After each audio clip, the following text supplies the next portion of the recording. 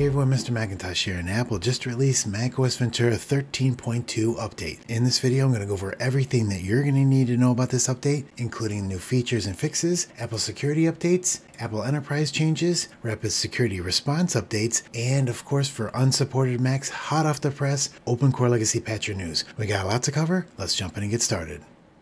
Along with 13.2, Apple also released macOS Monterey 12.6.3, macOS Big Sur 11.7.3, and Safari 16.3, which was released as a separate download for Big Sur and Monterey and is included in 13.2. Xcode remains the same at 14.2. On the iOS side, Apple released 16.3 and 15.7.3 for both iPhone and iPad, and they also released watchOS 9.3. You'll notice that HomePodOS and tvOS is not here because they released it earlier this afternoon but then pulled the update, so it's still available in beta. Well, hopefully we'll see that in the next day or two. Our demonstration Mac here today is a 2020 M1 MacBook Air running macOS Ventura 13.1. To update, all we need to do is open up the brand new system settings. We should see here a software update available. You can click on that or click on General and then Software Update. And then you got to give it a second here and it should show macOS Ventura 13.1. To get more information about it, all you need to do is hit on More Info here. And then to see the description of the update, you need to select this and you can see all the changes and fixes in this release. All we need to do now is click on Install Now. Click Agree. Let's enter in the password here. And then it'll automatically start to download macOS Ventura 13.2. And we'll start timing how long it's going to take to install.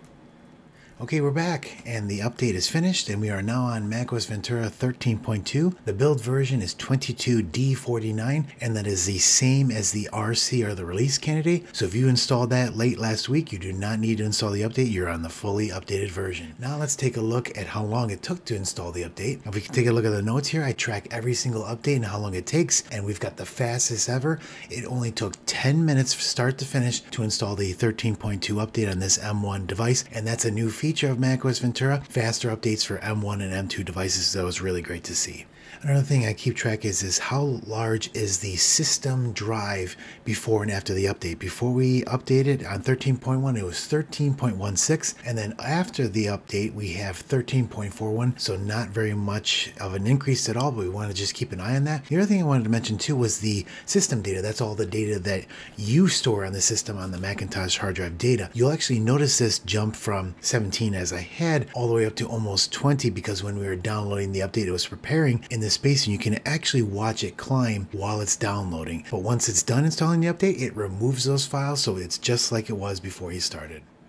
The 13.2 update also updated the M1, M2 firmware to 84.19.80.7, and you can see that in your system information menu. You can go down here to the system firmware version, so you can see that, and it also shows you the OS loader version that was also updated for macOS Ventura. I've got that here, and if you have a T2 Mac, the Bridge OS was also updated. Apple also released an M1, M2 IPSW restore file for Apple Configurator 2 to restore your Mac, and a full installer app so you can create a USB installer for 13.2. Now let's go over some of the new features of the 13.2 update, and one of the biggest ones is security keys are now going to be able to be used to be able to protect your Apple ID on your Mac with macOS Ventura 13.2 and newer. The way that two-factor authentication works now with your Apple ID, you type in your password, that's the first factor, and the second factor is your 6-digit security code that you have texted or sent to your secondary device, whether it's an iPad, iPhone, or another Mac. Now what's great about the security keys is that you have to have a physical device to be able to access your account. A security key is a small external device that looks like a thumb drive or a tag, which can be used as verification when signing in to your Apple ID using two-factor authentication. But with security keys, this is a new piece that will strengthen the two-factor authentication process to help prevent your second authentication factor from being intercepted or requested by an attacker. So that's important because the new way of getting access to people's IDs and Apple accounts and stuff like that now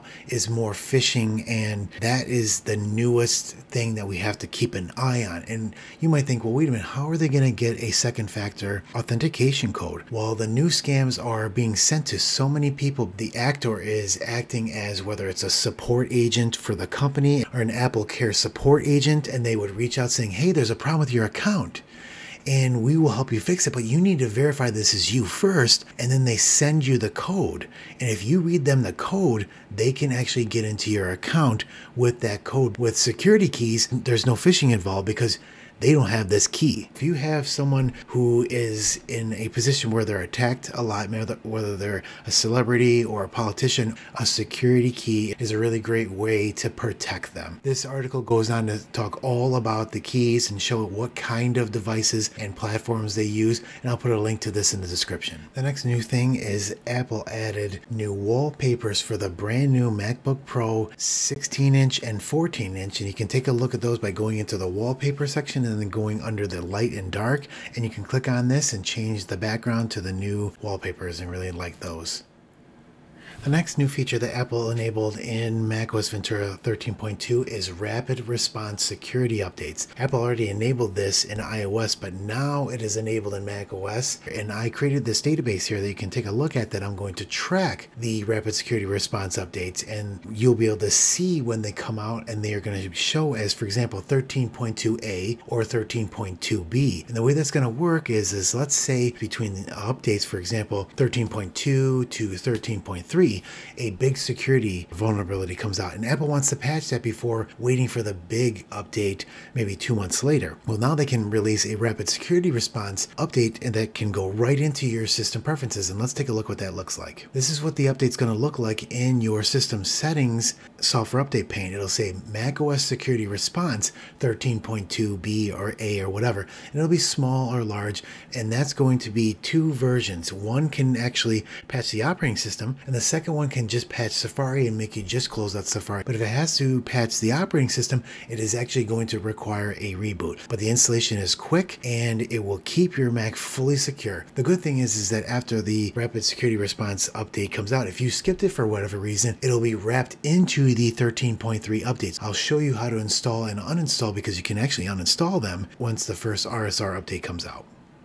Now let's look at some of the fixes in the 13.2 update. The first fix revolves around the Freeform app, which is actually introduced in the 13.1 update, and there was an issue where if you were using an Apple Pencil or your finger to draw something, it would not appear on the shared boards for everybody to see. Next issue was with the VoiceOver app that might stop offering audio feedback if you're typing. And now let's look at some of the enterprise and education fixes and improvements in the macOS Ventura 13.2 update. First of all, there's a new feature now where MDM can now restrict those rapid security response updates that we talked about earlier. The profile's new command can now succeed for an enrollment when the profile check-in URL is changed. There was also an issue where if you were in macOS recovery and you saw the language selection screen and you clicked next, it would freeze. And this actually happened to more people than just enterprise customers. This was happening to normal users that was trying to reinstall by going into recovery. Now, there was also an issue in system settings that would prompt an Apple ID settings when no Apple ID was even signed in. Let's take a look at that over here. I've got a screenshot of that, and this is the error message that you would get. And this would pop up saying, hey, you need to sign in, but then there's no one here to be able to sign in, and no one ever signed into iCloud on the device before. And finally, if you had a weblog file like a Safari or a web file and you wanted to be able to open it up in a browser, it will now look and use the default web browser that you have selected. Now let's go over the security content of the 13.2 update. I keep track of how many vulnerabilities Apple fixes with each update. I'm looking for 0 days. I'm looking for a note in here that Apple is aware that this issue may be being exploited in the wild. There's none of those that I've seen in this update, but there is 22 individual security fixes for the 13.2 update. There's 18 on the OS side, and Safari and WebKit have 4.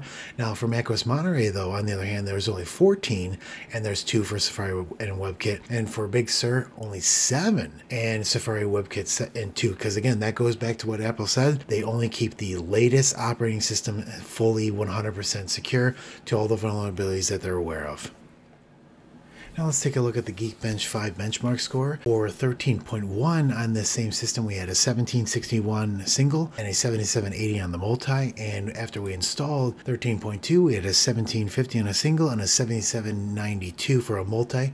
And again, when we run this, we're looking for big swings. We want it to be right on target. Anytime I run the benchmark scores, I make sure all apps are closed, and I make sure after the updates installed that the spotlight indexing and all that stuff is finished just to get the proper accurate score. Now let's talk about some OpenCore Legacy Patcher news for your unsupported Mac.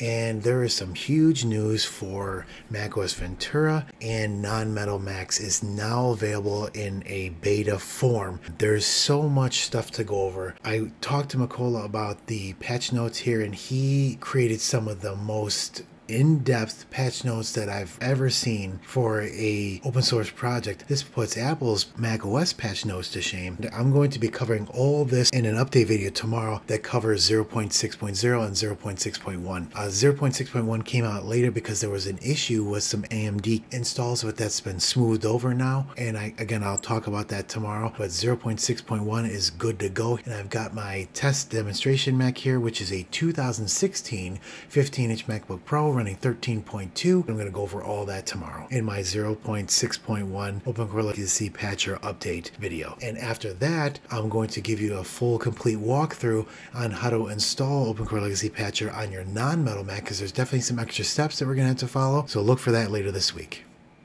Thanks for watching this video. If you enjoyed it, you can give the video a thumbs up or a share. I'd really appreciate it. If you have any questions, feel free to leave them below. And if you want to see more videos like this in the future, you can click on that Mr. Macintosh icon right here to subscribe to the channel. For the latest Mac news, you can follow me on Twitter and Mastodon. And I wanted to thank all my viewers, and especially my Patreon members. You guys are absolutely great, and I truly appreciate you, and we'll catch you in the next video. Thanks.